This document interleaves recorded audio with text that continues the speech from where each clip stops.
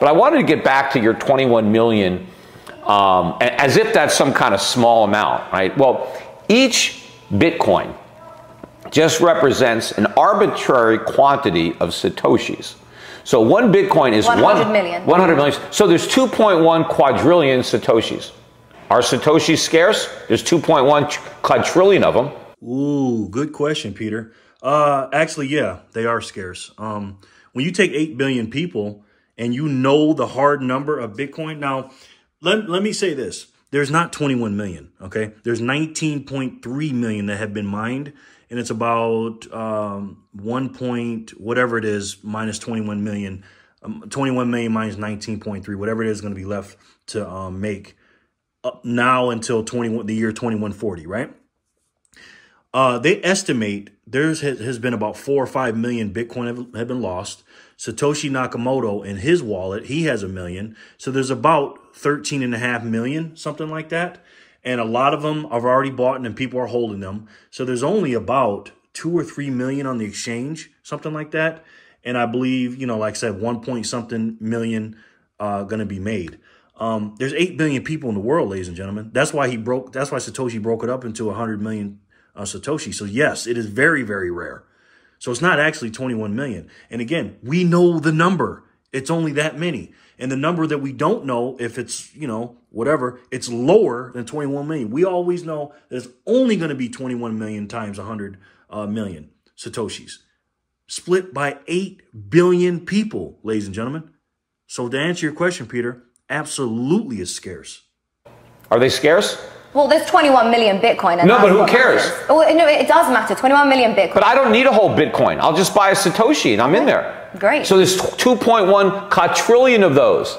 Okay. Now, the thing is, see, people say... There's a limited supply, and that's what matters. No, but I don't need a whole Bitcoin. I could do just as much with one Satoshi as I could do with one Bitcoin, which is nothing. Because one Bitcoin has no value, and neither do the Satoshis. So it doesn't matter if I have 2.1 quadrillion or just one. Well, Bitcoin's value right now is $19,000. So Bitcoin no, that's has its value. No, that's its price. Right. So you have to understand the difference between price and value. Okay. Right. And price is what you pay. Value is what you get. So you can pay a high price, but not get a lot of value. Like I said, I can offer to buy your bracelet for $1 million. I mean, if I offered you $1 million for your bracelet, you'd take it, right? I don't know. It's my grandma's. Can you make it? Oh, well, how about your shoes? I give you for $1 million, yeah. Yeah, right. Well, am I going to get, just because I paid you $1 million for those shoes, does that mean I own $1 million pair of shoes? I think that's a very surface way of looking at it right now. I totally agree with you that a lot of people are looking to make quick money because they don't understand the value of it. But well, there is no value to understand. The value is that it's non-confiscatable money, the most secure network in the world, decentralized. Well, wait a minute. First of all, people have had their Bitcoin seized. I mean, governments have seized Bitcoin. People who are dumb enough to hold it incorrectly on centralized exchanges where you would hold the tokenized gold. So I would never advocate ever for holding your Bitcoin or your gold tokens on a centralized exchange. Always hold it in a non-custodial way. That way, it can never be seized. They tried to do it in Canada. They literally reached out to companies who provide the non-custodial software wallets or hardware wallets. They said, can we have the names and the addresses of those people that own those funds? Can we have them? And they said, we can't. We can't stop it. That's by design. Nothing in the world. Nothing in the world is the same as that. Preach. She's exactly right. They tried to get the information from people and they couldn't do it. You know what I mean? That is so true. Again, guys, with Bitcoin, it's not your keys, not your coins. Meaning if you don't keep your Bitcoin in a cold storage to get to the blockchain and you keep it on an exchange owned by Coinbase or whoever, it's not your coins. Just like with silver. If you have it on paper and you don't have the physical silver or gold or platinum, it ain't yours. If you don't hold it, you don't own it. Not your keys, not your coin. She's preaching right there, ladies and gentlemen. You know what I mean? There's never been a money that does that you can hold your money in your head and travel anywhere. And it's non-confiscatable. It's crazy, man. Right, but if you exchange your Bitcoin, right, there's going to be some kind of record of it. They'll be able to track you down. There's some kind of imprint on the blockchain where the coins have gone from one wallet to another. But be smarter, don't do that. And the idea is... So just have your Bitcoin and never use them? Just keep them Because buried? the idea is, look, well, because Bitcoin's only 12 years old, right? So as time goes by, there'll be more acceptability for it. How do you know? Well, I mean, as far as I can tell... how much has happened so far. No, the only thing that's happened over the last 12 years is you have more people gambling with Bitcoin. I don't go into any stores where they're taking Bitcoin. No prices, no goods and services are priced in Bitcoin.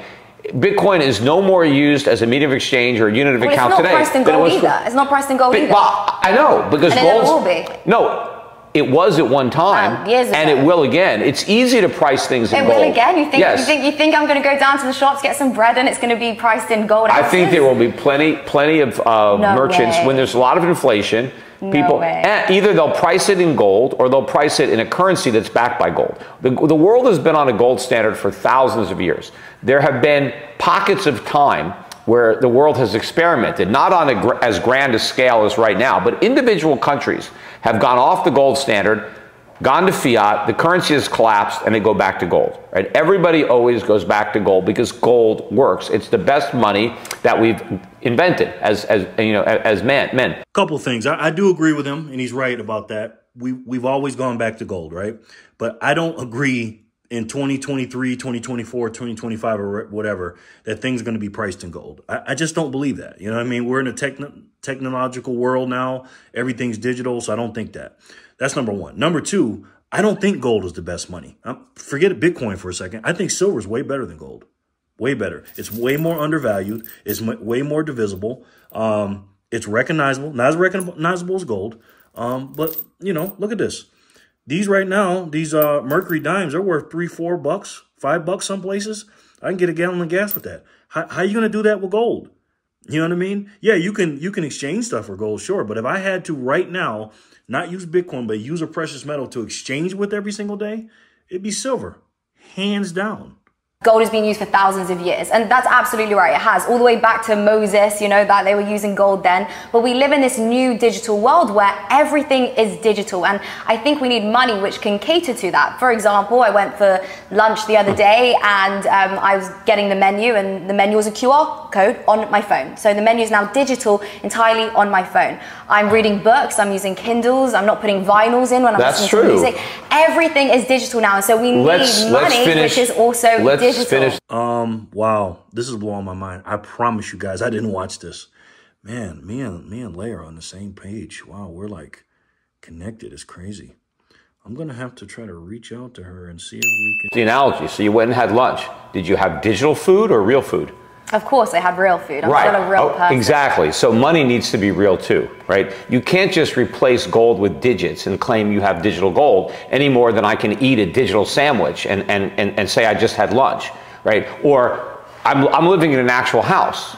There can be a digital house, can't live in it, can't keep me warm, right? I'm not going to get any shelter out of a digital house. So there are some things that have to be real. How are you going to get this huge adoption when it has such bad reputation all around the world? Great question. So that's sort of implying that it's a Ponzi scheme, essentially, because it's like, well, if nobody needs it and everybody pulls out money, then pyramid, or right, for sure, right. But Bitcoin doesn't need all these investors in order to survive, because the fundamental utility is still there. What? Money which is non-confiscatable. But it's not money.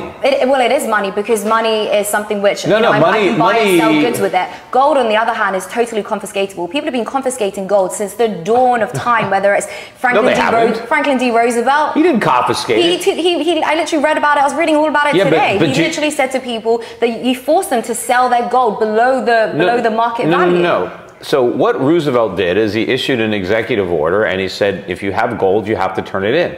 Right, and we'll give you dollars. Right. Exactly, you have to turn it in. Excuse me, I don't want you to turn in my gold. This is my gold. Right, but this is my money. I am a sovereign individual. Right. Why are you telling me what I can and can't do with my money, Mr. Government? Right, but a lot of people didn't turn in their gold and nothing happened to them. It's not like the government... I don't want to take that risk. That's like you don't have to pay your taxes. Well, that's like you pay your taxes, but I'm not going to pay my taxes and hopefully nothing will happen to me. It's a bit dangerous. The government didn't send troops They might door to do. door They looking might for do. gold. Look, gold I'm is terrified. gold is very hard to confiscate because you can't. If I have No, gold, it's not. They can knock on the door. They can come and take it. If I have gold buried, Excuse me, I have a warrant for your arrest. Let me in your house. No. Where's your gold? If you don't tell me where your gold is, I'm going to take you to jail. Okay, I don't want that. I don't want to be in that all right. position. I have a warrant for your arrest. Tell me where your Bitcoin wallet is. I don't have any. Well, we think you do. Okay, go look for it. Well, they're not going to find my gold either. Well, of course they can.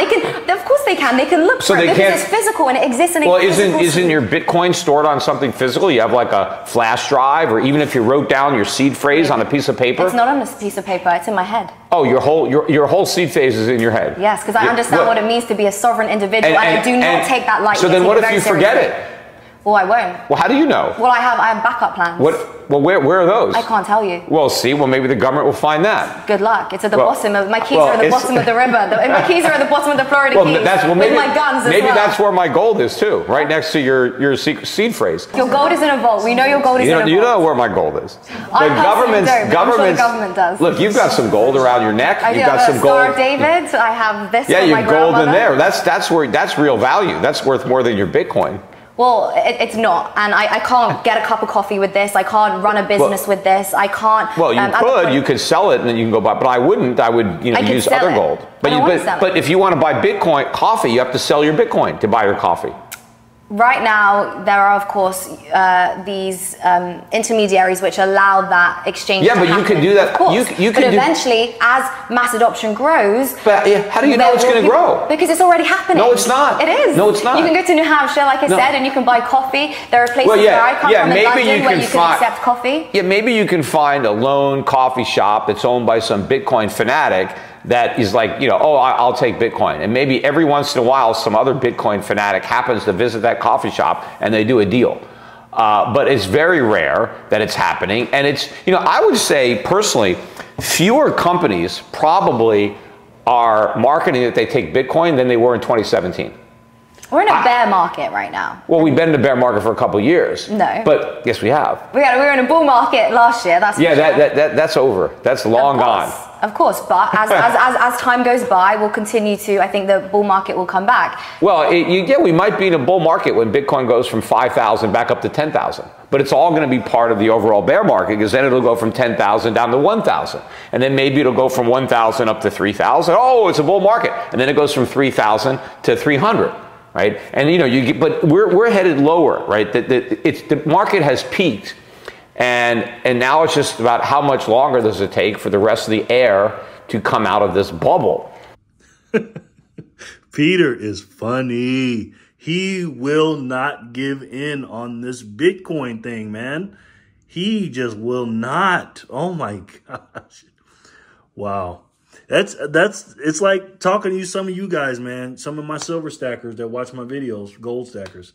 You guys just do not want to hear it when it comes to Bitcoin, man. My God, it's funny. I'm going to paraphrase Elon Musk here. Elon Musk says something really interesting, and it's kind of a touchy subject, so just bear with me the way I try to paraphrase this. He basically said that death is good, right? The reason he said that death is good is because it allows new ideas to come. That's what he said, okay? I know it's a little harsh, but that's what he said. So back to the coffee shop example. Right now, yeah, it's only Bitcoin fanatics that accept Bitcoin at these coffee shops. I agree with you. But as this new generation who really understand digital technology, Gen Z, my generation, millennials, as we become older, we approach our 30s, our 40s, our 50s, we are going to be doing business in Bitcoin and other cryptocurrencies. Right now, I actually pay people in Bitcoin. I 100% agree with her on that. I'm 48 years old. I was born in January 1975. The reason I have silver, ladies and gentlemen, is because I need a certain percentage of silver. And even though I love Bitcoin, and I think Bitcoin is the best by far over silver and gold, I just do, because I just know what I know, okay? And if you start studying both of these, you'll see. And it's great. It's not a knock on precious metals. I love precious metals, but Bitcoin is just something we've never seen. If it wasn't for my age, because if Bitcoin does go to zero, because it may go to zero, I don't know. It's either going to work or it's not going to work. It's as simple as that. There's no, it may work a little bit or it's going to work a lot. No, it's either going to take over the world or it's going to go to zero. There's no in between with Bitcoin. But because there's a slight chance that it goes to zero, I need to have precious metals because of my age. I can't afford to put all my money into Bitcoin because I'm 48. I don't have time because of my age to, oh my God, lose all my money, then stack back up. But I'm going to tell you this right now. If I was her age, my daughter's 21, and I tell her, oh, you need to buy some precious metals, honey, and get some Bitcoin. She doesn't give a damn about precious metals. The young people don't care about this. Now, the ones that don't know about Bitcoin and their parents taught them about it, of course they do. I'm not saying everything's 100%. But for the most part, if they looked at both of them, because these people play video games, they're on the internet all day, and they transact in digital currencies and these cryptos and stuff. So if I was that age and I was in my 20s and had time to start all over from zero to, whatever, and I was 21, I'd be 100% in Bitcoin. Well, there may be a lot of people that own Bitcoin now that may be thinking death is good soon. They may be wishing they were dead. Peter is, he's funny, man. He makes me laugh. I can't lie about that. But financial literacy. We need to teach people to invest carefully, especially, with things like gold. Whatever you're investing in, you need to be careful. That's financial literacy. Like my advice for Bitcoin. all of you young people who are about to get wiped out in Bitcoin, right? Just use this as a life lesson, right? The best part about losing your money when you're young is that you have a lifetime to earn it back. And to learn from those mistakes. So in the future, you don't repeat them and lose even more money. And so I'm not concerned about millennials getting wiped out in Bitcoin. I mean, okay, it's like, lesson learned. And hopefully the people who, went from paper fiat to digital fiat, maybe they'll find themselves to real money and they won't forget what they learned about free market and stuff like that when they went off on this bad tangent into Bitcoin. I always think people should be responsible for their own financial decisions. What people do has nothing to do with the value and the utility of Bitcoin. So I think it's a shame when older people get scammed. I think my grandparents are getting scammed right now by some fake Amazon caller. It's unfortunate when that happens, obviously, but that has nothing to do with Bitcoin. I could call an old person up and say, hi, I've got some cheap gold for you, and then what are you going to blame gold for that? No, of course not. Criminal activity happens and you can't blame the vehicle. What I think is fraudulent about Bitcoin is the entire thing. I mean, if you look at how Bitcoin is presented, it looks like a coin and it's gold, right? It's meant to look like gold, except it's nothing like gold. It's not a coin. It doesn't have a color. It doesn't have any of the metallic properties of gold. It can't be substituted for gold in any area where gold is used. How is Bitcoin created? It's mined, like you mine gold, but you don't mine Bitcoin. You solve a math problem. How is that mining? Calculating. Okay, look, I understand. So the terminology is all meant to confuse people, to get them to believe that what they're buying is something similar to gold, when Bitcoin has nothing in common with gold. It's the opposite of gold. I got to tell you, man, Peter is good. You know what I mean? He is good. And if I didn't know what I knew about Bitcoin, he's right. It does, the mining thing and the coin and the gold color. It does make you think like it's gold and stuff like that. That's true, because you're not actually mining, you're hashing. You know what I mean? Bitcoin is not a coin, it's digits. You know what I mean? It's not a color of gold. It's just, it is what it is. So he has a point there. I give him that. If I didn't know what I know, that is true. But you got to put a face to the digit. You can't just put, electricity or something like that. But I understand, and again, if I didn't know what I knew, and if I were you guys and didn't study Bitcoin on my own and just listen to silver and gold people talk how bad Bitcoin is and listen to Peter Schiff, I would think that too. And I did think that way until I did my own research. But what I disagree with Peter entirely is when he says about sending the gold, a paper gold, that, a piece of paper is backed by gold. I don't believe in that. Yeah, you can do that. He's right. You can definitely do that. And again, he sells gold, ladies and gentlemen. You know what I mean? So he has an extra. I'm not selling anything. I do sell precious metals. I'm not going to lie. But I'm not trying to sell you Bitcoin. I don't make any money off that. But I don't believe in selling a piece of paper backed by gold because, again, if you don't hold it, you don't own it. You know what I mean? If you're not sending me the gold, it's not mine. Period. End of story. You could send me a piece of paper that says I have the gold, but it ain't mine. So she's right. It does cost money to send gold. And it is,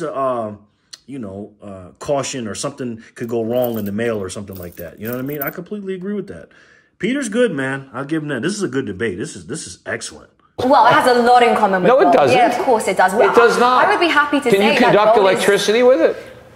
No, but can it doesn't matter. But you can do other things with it. Can you do cross-border payments with gold? No, of course not. Yes, I can. No, you can't. Yes, I can. It's very expensive. Are you going to ship it across the world? I can ship it for free. All I have to do is have my gold stored and have ship the ownership, transfer the owner. The gold doesn't have to move. Just my ownership of the gold. No, it's not. Of course it's bad. No, it's not. Because then it's basically paper receipts, and we're back to no, but the gold. No, it's not a fiat currency. It's real currency because it's backed by gold. Well, what I'm just saying, we're back to what we were doing. Look, I want to make sure that I can flee when I need to flee. So as an example, just as a really important example, right? I always like to talk about Nazi Germany. I think it's an amazing example. The Nazis were there. They were taking the valuable possessions, including the gold of Jewish people, right? If they had their gold stored in Germany, that would be a big problem. Are they comfortable fleeing? Yeah, but what if they had their gold stored in Switzerland and they just had a digital? Well, they didn't. It was stored. It doesn't matter. It's stored in Germany, and that's bad, right? So when they want to flee and go to another country, how on earth are they going to do that? How are they going to deal with that? Well, now though, you don't have to do that. Exactly, because we have Bitcoin. We can flee without Bitcoin. No, you can have a tokenized gold. You can own gold in a token form, the same way you own Bitcoin. The actual gold can be in Switzerland. It can be in Singapore. It can be in Dubai. It can be someplace that you don't live. It can be confiscated.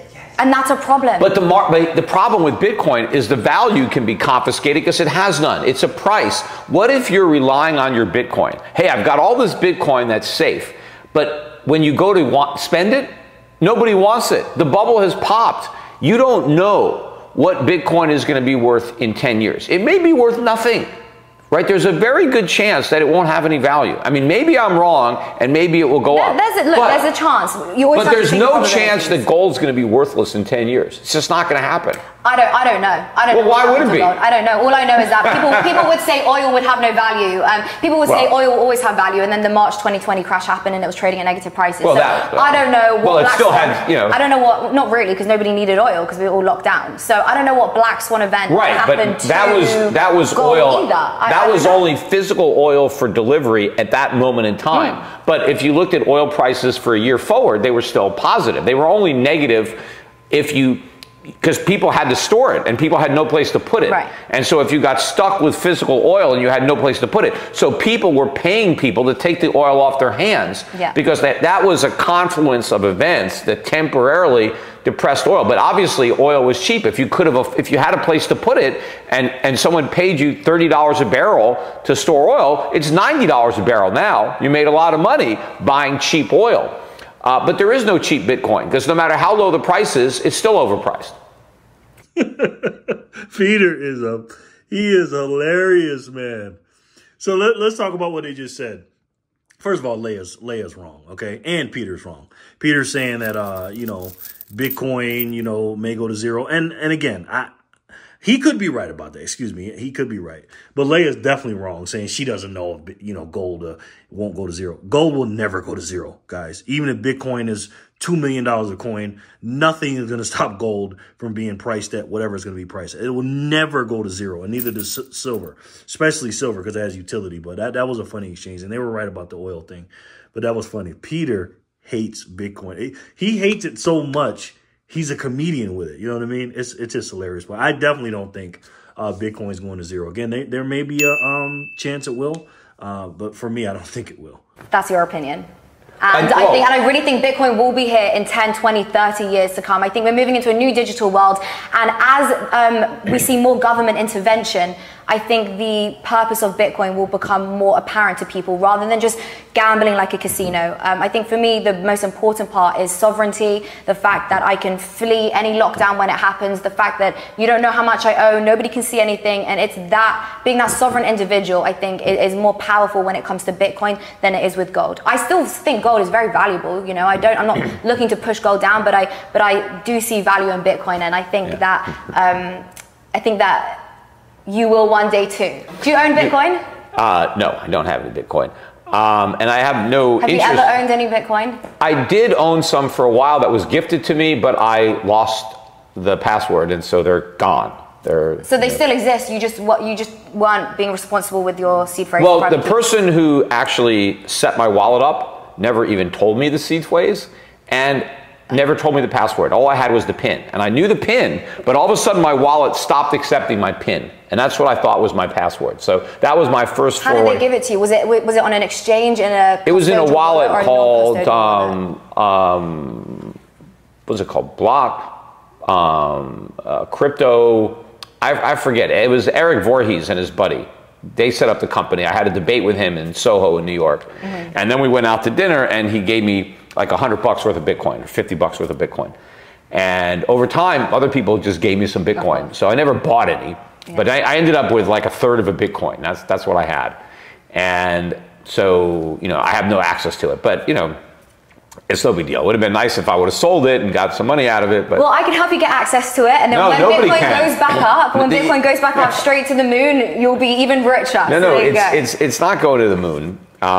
It's coming back down to Earth. You know, and in fact, it may be buried deep beneath the Earth. But with the gold, you may be with all that extra gold. You may be right though about digital. I mean, digital is revolutionary, and you know, it could transform our monetary system. Gold could be the basis of digital money. I believe that. You know, there's 21,000 altcoins.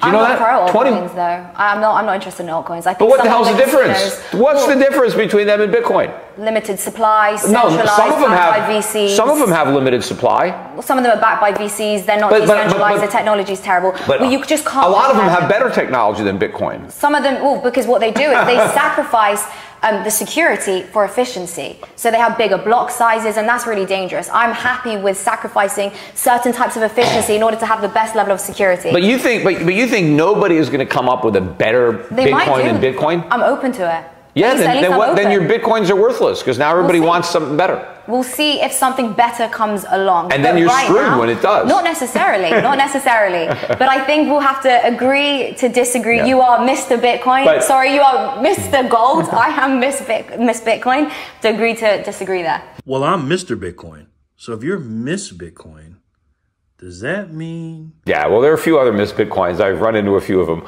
But I don't think you're going to have to wait for something to come along that's better than Bitcoin. I think Bitcoin will self-destruct on its own before that happens. So, you know, it's not going to be like a long-term, you know, you don't have to wait much longer. Okay, I look forward to having this conversation again in a few years. And I hope that your gold is not confiscated. I hope nothing is confiscated of yours so that you can remain a sovereign individual, because that's really important. Well, I've had things confiscated, but not my gold. Yeah, no, I understand. We won't get into that. But I want to thank you so much for coming on. And where can people, you know, follow your work, see what you're doing? I have a podcast, the Peter Schiff Show podcast. So people can go to schiffradio.com. They can go to my YouTube channel and, you know, listen to the podcast there.